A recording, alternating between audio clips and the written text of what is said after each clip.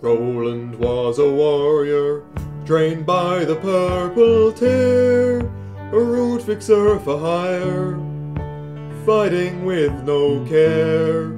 The deal was made in K-Corp on a dark and smoggy day, so he set out for L-Corp to join the bloody fray. For a good long while they fought in the smoke war, with their hands on their weapons, knee-deep in gore. For days and nights they battled L-Corp's monstrosities. They killed to earn their living, but lost their memories. Roland, the Great One Fixer. Roland, the Great One Fixer. His comrades fought beside him, Angelica and the rest.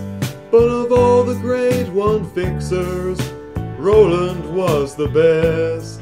But then came the Distortion to District 9. It showed that son of a bitch Pianist turned his wife into nodes.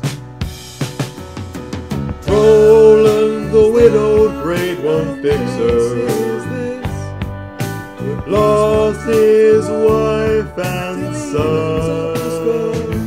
You can still see his faceless body stalking through the streets, and the metal flash of Roland's Durandal, and the metal flash of Roland's Durandal.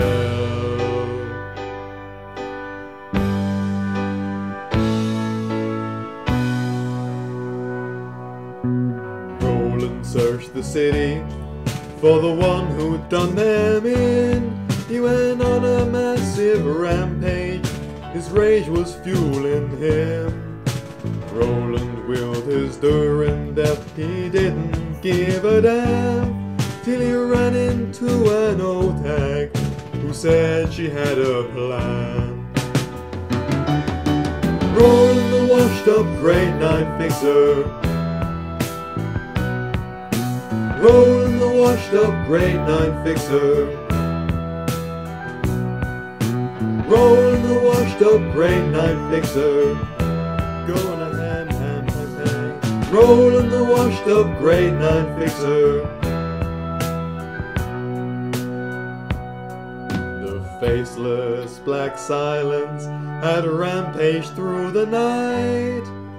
Now he's soon a dead man, but he's still got one last fight. So as part of their plan, he was sent to the library